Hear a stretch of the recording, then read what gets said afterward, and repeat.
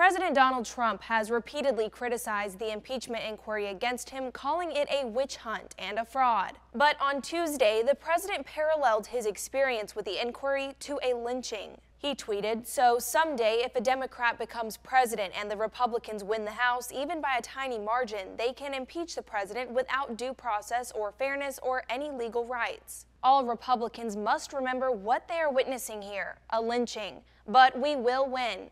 He faced almost immediate backlash. Lynching is associated with the decades of intense racial violence in the U.S. after the end of slavery and the Civil War. Black people were terrorized, attacked, and killed by hanging, and it was often done publicly.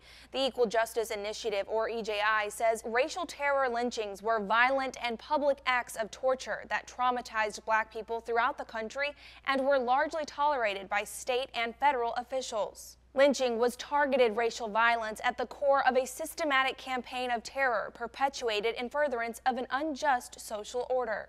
Just last year, the EJI opened the National Memorial for Peace and Justice in Montgomery, Alabama. It's the U.S.'s first memorial to 4,400 Black lynching victims that EJI documented from 1877 to 1950. The organization says these acts significantly marginalized Black people in the country's political, economic, and social systems, and it fueled a massive migration of Black refugees out of the South. Lynching and other forms of racial terrorism inflicted deep traumatic and psychological wounds on survivors, witnesses, family members, and the entire African American community. The Congressional Black Caucus condemned President Trump's tweet. Members said it would behoove the president to visit the National Memorial for Peace and Justice and learn about the history behind his choice of words. The caucus's chair, Representative Karen Bass, said President Trump is, quote, using racial rhetoric to distract from the truth. His corrupted behavior is weakening the integrity of our democracy, the dignity of the office he holds,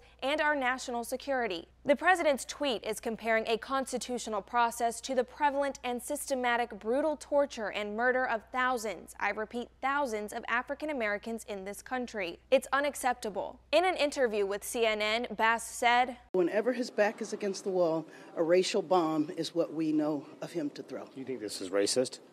I mean, I think it's consistent. Why would you use the term lynching? Why would you say that? What do you think? Well, I think because he throws out race, because he knows it's red meat, and he has done that consistently. White House Deputy Press Secretary Hogan Gidley responded to the backlash, saying President Trump was fair to describe the impeachment process as a lynching.